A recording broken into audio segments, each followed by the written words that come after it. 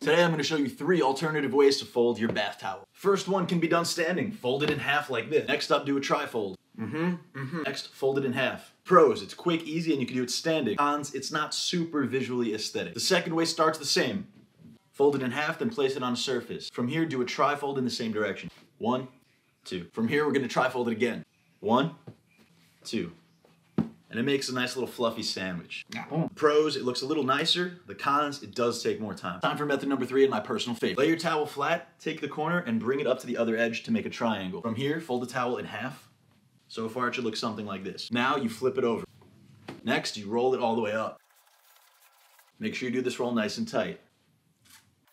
Tuck it in, and you have a rolled towel like that. The pros, it looks fantastic. The cons, it takes a lot more time. Now you've got 3 alternatives on how to fold your towels.